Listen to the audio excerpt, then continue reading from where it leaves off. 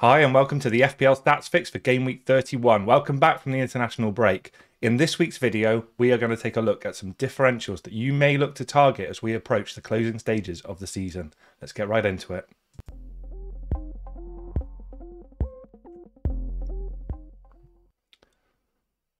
Hi everyone and welcome to the FPL Stats Fix with me, Tom Campbell. You can find me on Twitter at UtterlyTC. Now, last week we did a bit of a different video, so I think what we're going to do this week is actually start to refocus in on transfer plans that you might have for your team in terms of the upcoming game weeks. Now, we've got some videos coming out from fantasyfootballfix.com and some have already been released this week in relation to specific plans for game week 31.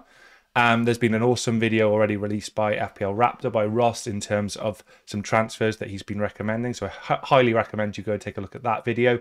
Obviously, Eddie will be doing his algorithm video as well. So lots of content in terms of specific transfers for Game Week 31 that you could take a look at. What I'm going to be taking a look at for you guys is to actually think about, as it's approaching the close of the season, the end of the season, we've actually now sort of focusing on where we're going to finish, goals in mini leagues, etc. So there was an ask to look at some differential picks. So that's what I'm going to try and do for you today. I should just say I am still battling with the end stages of COVID. So apologies if I'm a bit sniffly and coughing throughout the video. I'll do my very, very best to get through this. But that's what we're going to do today, guys. So what I've decided to do first of all is the fixture analyzer here. I've just extended that out to be the Game Week 31 through until the end of the season, just so that we can see. It's all very well identifying players' differentials, and we'll come on to the criteria for that in a minute. But actually, do we see those players that's actually having the requisite fixtures in place that you'd actually want to trust them? So I think that's quite important as well. So if we just scroll down here, Burnley topped this chart. Now, the longest lens that we can apply from an attack perspective, Burnley topped the charts in terms of how Fix recommends that those, how easy those fixtures are from an attacking perspective. Obviously, they've got a lot of games to be rescheduled, etc. And then you can see here, you've got the likes of Leicester, Arsenal, Brighton, Palace and Man United making up the top six there. So I did find that quite interesting in terms of these are the teams attacking-wise that Fix is recommending. So when we look at the individuals from a differential perspective, ideally from an attacking perspective, we'd want to see those players featuring within those teams. I'm just going to scroll down so that you guys can see there are some other teams here that you might be interested in looking at. And conversely, if I scroll all the way to the bottom, you can see here the bottom four there of Norwich and Leeds. You wouldn't necessarily be looking at those altogether anyway with their plight. And Villa and Wolves, who've had comparatively good seasons, but Fix doesn't like their running at all. West Ham, I know that we've on other videos we've talked about Antonio as well. So just in terms of the attacking fixtures, Fix doesn't actually like how West Ham's fixtures look until the end of the season. So again, the top six there of Burnley, Leicester, Arsenal, Brighton, Crystal Palace, and yes, Man United do feature as well as part of that. So those are the teams from a fixtures perspective. And again, not focusing necessarily so much on Game Week 31 here.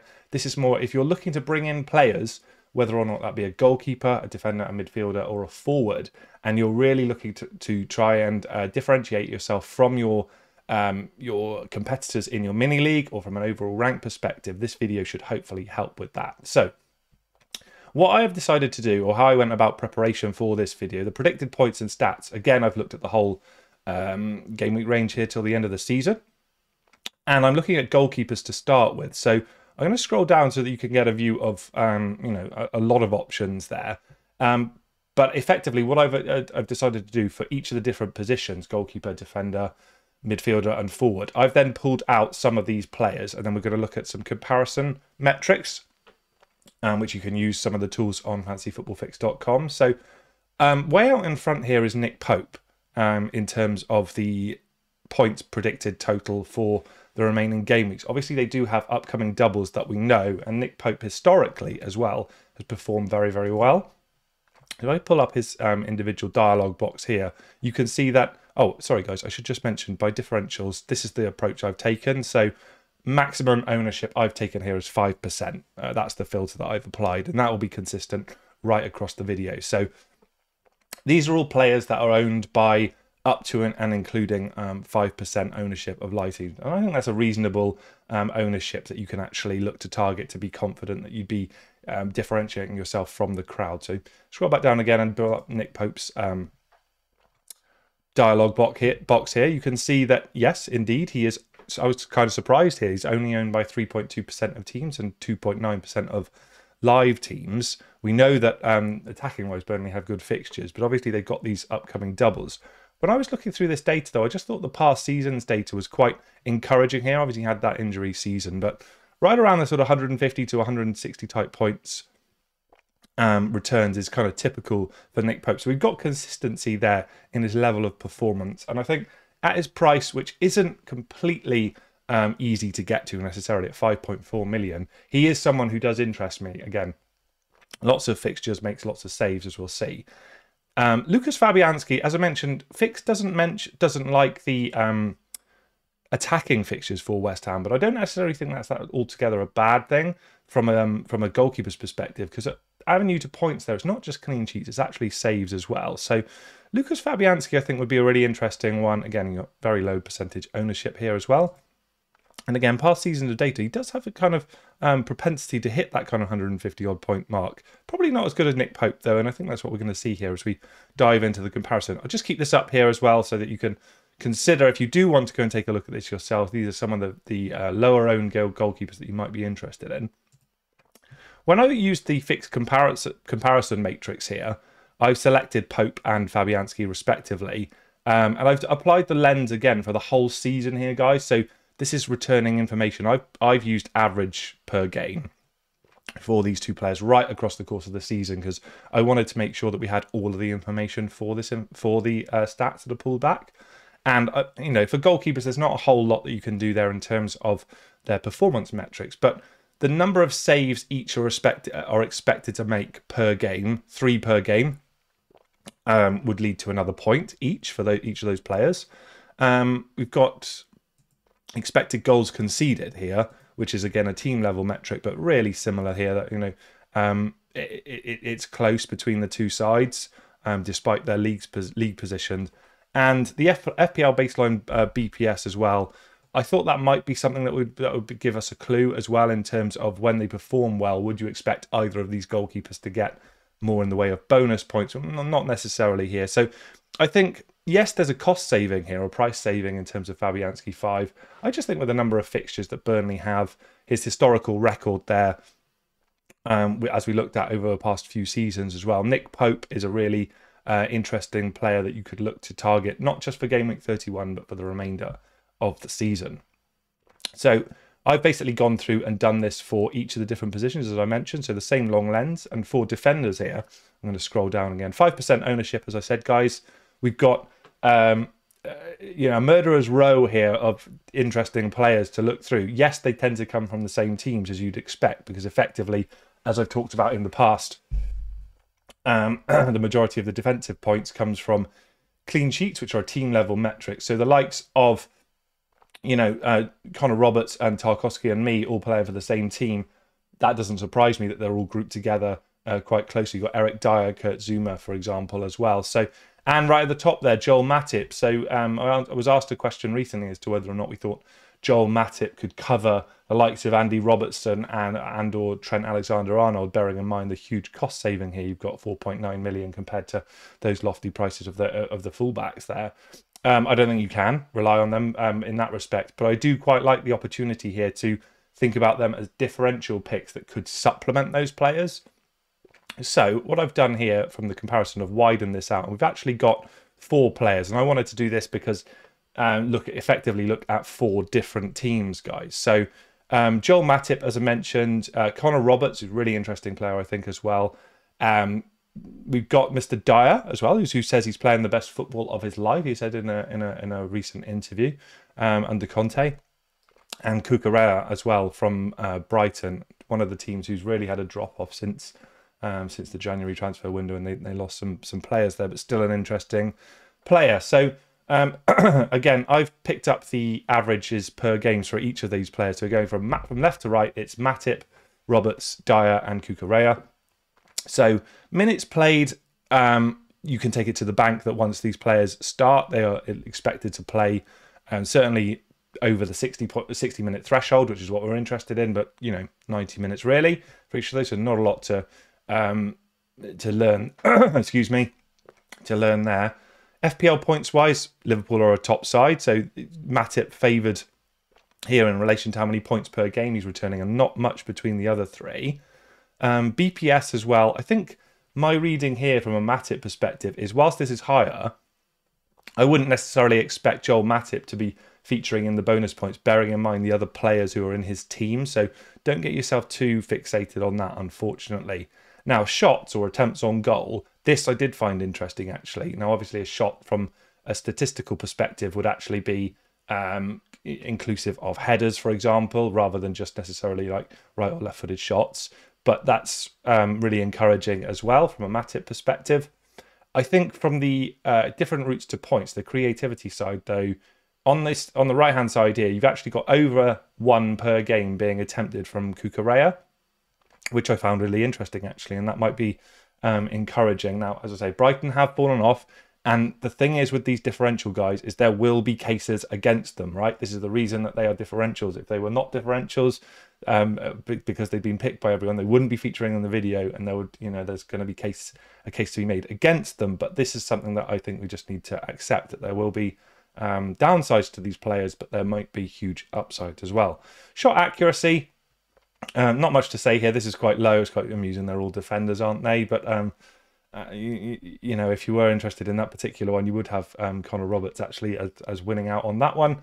Shots on target as well, not much between them, to be fair. But when we come down to here, to crosses and penalty area actions, I think these two players, so Cucurella 3.5 crosses, obviously the fullback there, you'd expect that to be winning over the two centre-backs. And 1.5 is not super high for Roberts. But penalty area actions for Roberts, I found this really interesting. We know that Burnley's fixtures, as I mentioned, are really favoured by Fix, and he is only 4.4 million. So I think that actually Connor Roberts here, let's just pull up the information dialogue box here. Not an attractive pick, I would say, a Burnley 4.4 million defender. But if you are looking, again, for a differential, it's not going to break the bank. And if you're going to trust yourselves to actually play him, then Connor Roberts might be someone that you actually think, you know what, he might be someone that I'm interested in investing in. So just flick back to the fixtures here. Burnley, attacking-wise, we know is impressive. Defensively, it doesn't change either. So yeah, Connor Roberts was the one who kind of leapt out for me from that perspective, and he's not going to cost you a fortune at just 4.4 million. So let's move on, guys, and take a look at the midfielders. Starting to get into the players now who we're expecting to score goals and get us assists, hopefully. So again, 5% ownership. I'm just going to scroll down here as well. Now, the person at the top of the bill here, Riyad Mahrez, is a player that I've been a huge fan of in terms of FPL for several seasons now. I'm just going to pause here so that you guys can take a look at the list beneath that. The likes of Sadio Mane, who we know sort of bridesmaid to Mo Salah, and he's going to cost you so much money at 11.7 million. But, you do get a premium asset there, so the money is justified. Harvey Barnes, Jadon Sancho, and Martinelli, for example. These are the players we're going to be looking at in a moment in the comparison matrix. But Riyad Mahrez is a fascinating player because when you mention him on any kind of analytical video on Fix or on Twitter, etc., the immediate and completely justified pushback that you get there is you can't be certain of his minutes. And indeed, you can't, right? If I scroll down here, you can see that despite the two recent 90 minutes he played in game weeks 29 and 28 respectively, in relation to the ones before, there are these game weeks where he just gets a handful of minutes off the bench, right? Substituted early. So this is the rationale as to, or the underlying reason, I guess, as to why Riyad Mahrez is a differential, because you're going to have to accept that it's not an assured selection in Guardiola's team, but what and accept that might frustrate you. But what you can say with confidence is that when he is on the pitch, goodness me, he does feature in the relation to the sort of demonstrating the metrics and the attributes that you'd want in terms of shots on target, for example. He just does get points when he's on the pitch. So this is the reason why he does frustrate. If I have a look at his past seasons, though, guys, as well, he does. I mean, this is the anomaly, right? A wonderful season he had back in 15-16, but there is this high ceiling, right? There is when we compared him to Pope previously, when Pope was around the 160 mark. He does have this opportunity and these propensity to get points. So I really like Riyad Mahrez, 8.7 million. He's still owned under 5%, of course, in the selection criteria there. So I take anyone's feedback that he's not assured of minutes. Yes, you're correct in that, but I would say when he's on the pitch, you do have a great opportunity for a huge upside. So if we move on and take a look at the comparison matrix. So I selected the 4 players. I decided not to include Mane because I just thought it was not really reasonable at that price point, the 11.7 million, to expect that. Now, I've changed this actually now to look at more kind of recent output here, because I think form for these players is actually really important. Martinelli has now established himself in the side, for example. So I'm still looking back several game weeks, but I did think it was, in relation to this particular suite of players, it was important to look at the more recent kind of form. So if we scroll down here, you can see straight away each of these 4 guys, this leapt out at me, minutes played. None of them are assured of minutes, right? Or assured of getting 90 minutes or even over the 60. So yes, that's something you're going to have to make your peace with if you are going to select a differential of this type, guys. I'm not going to say that they're assured of selection because they're not. However, backing up my point about the points, 5.2 points per game is great, right? In terms of an average over a prolonged period. So Riyad Mahrez winning out on there. BPS wise, again, wouldn't necessarily expect that to generate a whole bunch of points because, again, of their peers from Mahrez's perspective. A goal every other game is fantastic for Mahrez. Assist-wise, I found this quite encouraging. For anyone who's thinking about Harvey Barnes, I know he's got a lot of attention recently. He wins out there of this selection. He's the one who's generated most assists over that period. And actually, if I scroll down as well, attempted assists here, you can see that all of these players actually feature in that. So I do think that from a creativity perspective, there's not much to choose between them. But actually, it's Mahrez and Jadon Sancho who look like they are the most creative. I've personally got my doubts over Man United's togetherness in that squad right now, bearing in mind some of the comments that we've had from Luke Shaw, Paul Pogba over the international break. But Jadon Sancho didn't actually go away with England, so would have had time to train with the team. So there might be something there in terms of the Man United midfielder. Penalty area actions here as well, 4.5 for Mahrez, 2.3 shots per game on average is terrific as well. So to me, Riyad Mahrez is the standout here, guys, in terms of the selection of these 4. But it's not something that I can say with complete confidence that Pep Guardiola is always going to pick him. So you'd need to A, have a good substitute being prepared if he doesn't feature at all, and B, get yourself ready to be frustrated if he is on the bench and does just get a handful of minutes or it's just a cameo appearance. So that's something that you would need to bear in mind, unfortunately. So those are the midfielder choices, guys. I'd say Riyad Mahrez wins out there, but each of those 4 all have good upside. Now, in terms of the forwards here, we've talked about it before on the FPL stats fix that there aren't a lot of options, right? Are there? It's been a really difficult selection. Now I think Harry Kane has bulldozed his way into our thinking now, which is great, and people will be either getting him or already have him in situ. Weghorst, though, from Burnley, we've talked about their fixtures already, and Mateta at Crystal Palace are the 2 that I'm going to feature in. So again, we're looking at 5% ownership here and potential upside. Like the actual overall total points returns here aren't terrific for either of those 2 players, but you've got to select 3 forwards, right? So I did think it was worth having a look at the 2 of them, and obviously Weghorst has got a ton of fixtures to have rearranged, and even in 31, people will be excited about bringing him in. I know that they will. So if I scroll down, again, I thought really important with Mateta, it feels like Vieira has only recently started trusting him in that striker berth. So that's why I've reduced the game week range here to be even more recent as well. And I think with Weghorst, it's still fine as he's not played a heap of minutes since signing in January. So again, I'm showing averages per game, and I've pulled back some attacking stats here as well. So minutes played, they both look recently like they're going to be hitting over that 60-point threshold. which is good.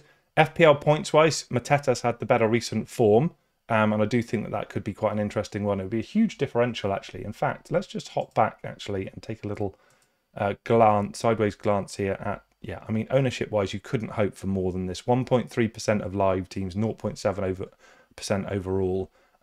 It's a real out there differential. So a handful of fixtures upcoming. The Arsenal home game is a difficult one. Yes, I think Palace are playing well, but so are Arsenal. So I think that would be a difficult fixture. And then they've got a couple of away matches there. Neither too scary before they then have that lovely run of Leeds, Southampton and Watford respectively. So if you were to bring him in now, I think it would be understandable, but actually perhaps waiting until seeing how he does, maybe until game week 33, that could be something that you look at as well. Obviously accepting his ownership might increase if he continues to do well. If we just go back here to the comparison matrix, scroll down a touch more. So goals, I think it's now 2 and 4 recently for Mateta, which is why you're seeing the 0.5 there. And the stars are appearing on the right-hand side for him. So whilst I do think Weghorst will be the more favoured pick, and I do understand that more recognised name, sort of the talisman, I guess, for Burnley. And obviously they have a lot of fixtures. If you really wanted, guys, to be an out there pick, I do think Mateta at Crystal Palace represents a really interesting option and a massive differential. So those are the picks that I've identified for you guys. Hopefully it's got some food for thought there. Again, I would say that differentials, there will, of course, be lots of reasons why you would say, I don't really fancy these players. But you know what? That's why they're lowly owned. You know, what's that saying? If it was easy, it would just be the way in relation to a shortcut. So hopefully you've got some food for thought here in terms of goalkeepers, defenders, midfielders and attackers. And I wish you the very, very best of luck, guys, as you decide your transfer plans for Game Week 31 and beyond. If you've enjoyed the video, do please smash a like on your way out. Do please leave a comment down below if this is the type of video that you like to see from us. And do please subscribe to the fantasyfootballfix.com YouTube channel and indeed to the site itself. I look forward to talking to you all next week. Have a good week. Cheers, guys. Bye-bye.